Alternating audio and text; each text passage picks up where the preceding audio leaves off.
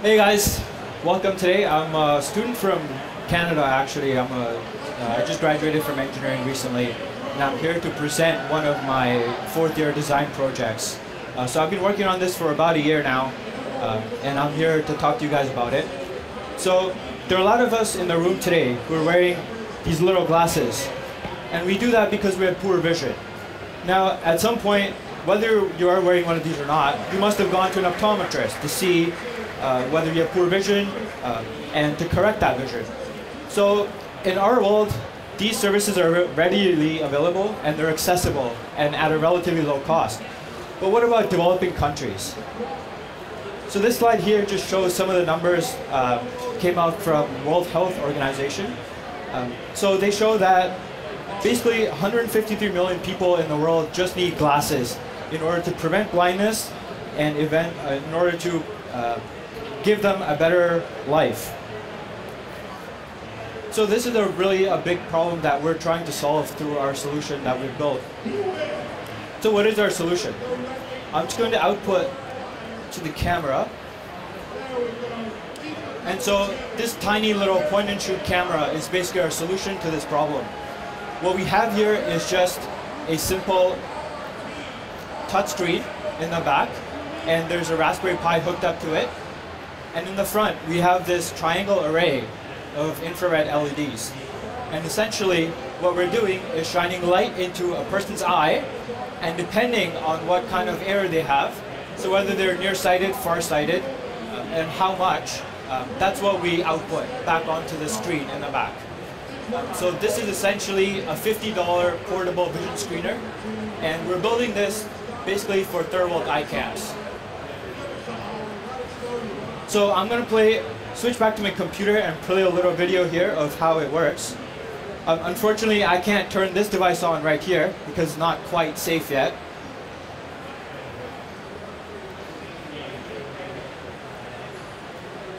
So in this video, right beneath the monitor, you see an artificial eye. So this is what we've been testing on. And right now, the artificial eye can go from, we can range it from +3 power to -5. So that's basically what your eye is on the model right here. And right now the infrared is on. And you see as soon as the infrared LED goes on, so this is now infrared LED is on. So right now you'll see crescent in the artificial eye at the bottom, which indicates that this person has myopia, which means they have a negative power of -3. Now the hand there is just going to switch myopia to hyperopia, which is a positive power. Just momentarily. So here we can see that the eye is +5 now, which indicates that this person has hyperopia and therefore is farsighted. So from the image, or from the video, you can see that this is all done through this little $50 tool here. So I want to go through some of the current offerings that we have on the market to detect poor vision and give you an approximate prescription. So from left to right, we have, the first is the Retinoscope. This thing costs $10,000 with all its little funny add-ons, and you need an ophthalmologist or trained optometrist to check what power you have. The second one is an auto refractor. So this is basically built for little kids.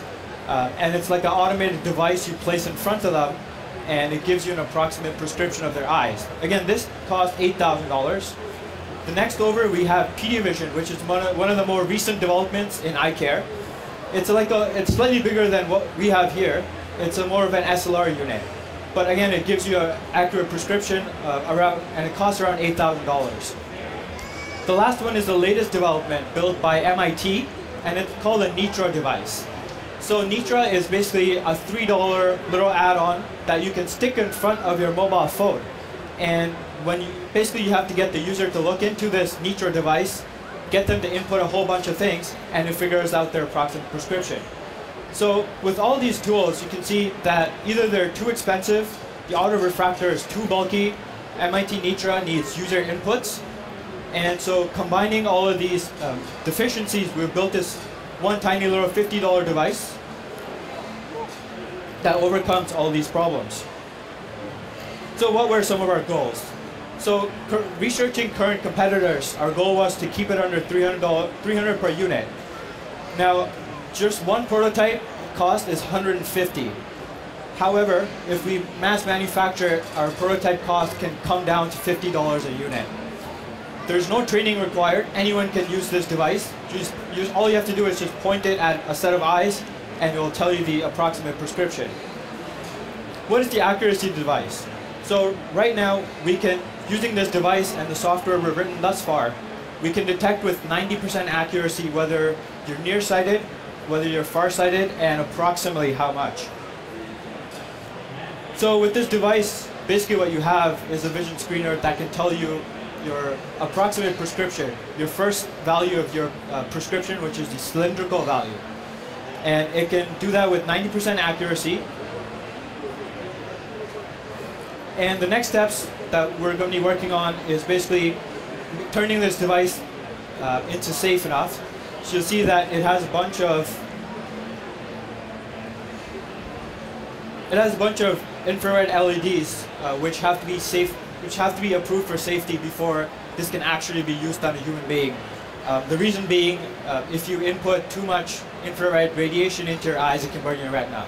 So we don't want to do that. So that's why this device is not turned on right here.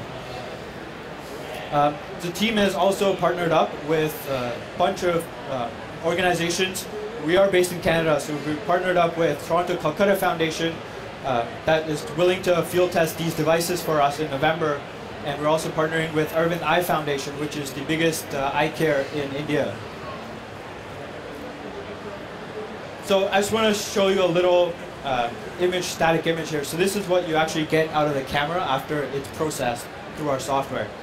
So in here you can see a clear crescent for hyperopia, which means that, sorry about that. So here, this is an image for hyperopia and myopia. This is exactly what comes out of this $50 unit right here. And that's it. Nice and short. Questions? Comments? Yeah. Sorry.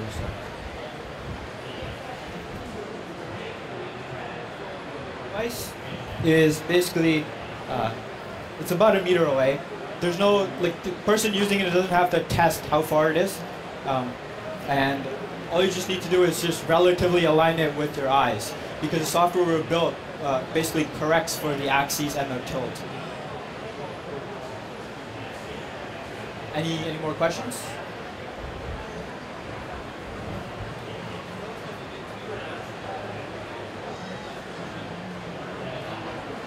Right.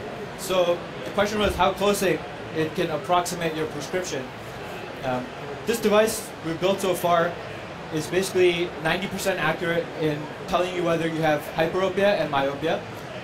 It can also tell you your cylindrical value within a 0.5 diopter. So cylindrical value is the first value of prescription. You need a spherical value and an axis value. So those two can only be found, unfortunately, after doing field testing, because you need the data to write your own software for it.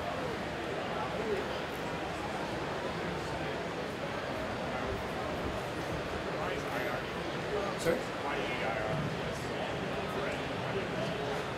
Why infrared? Sure. So one of the questions was, why are you using infrared LEDs and not just simple LEDs? So the reason for that is, if you use, so infrared LEDs, your eyes do not accommodate. So that means your pupil size that we're trying to take a picture of will not constrict. So we can do that. So the person has to sit in a dark room, and you just point this. If you use normal LEDs at visible wavelength, the pupil will constrict. And that means that we cannot get these crescents.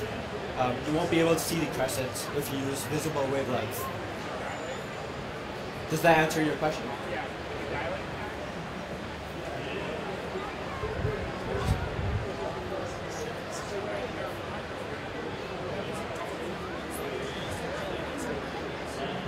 Right. So the instrument here basically uses eccentric photorefraction. So the principles are the exact same, except some of the current offerings we have on the market either cost too much. So the Retinoscope is about $10,000. The next one is an auto refractor, which is very bulky. So the market we're trying to hit with this is basically third-world eye camps. So they need to be portable, they need to be accessible, they need to be built with common tools that anyone can use without training. And so this is what the device overcomes.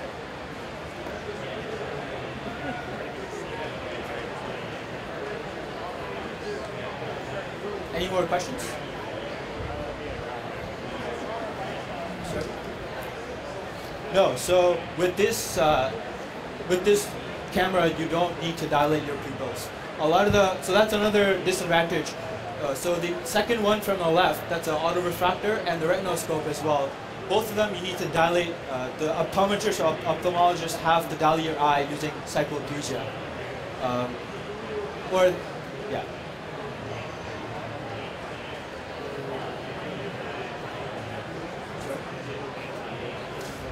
So one of the reasons was why you need a triangle.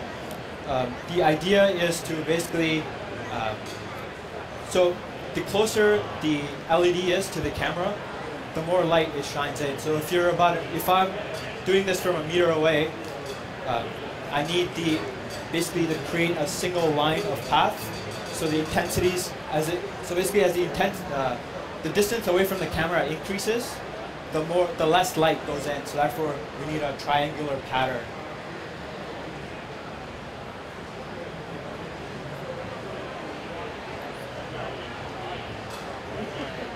Any more questions?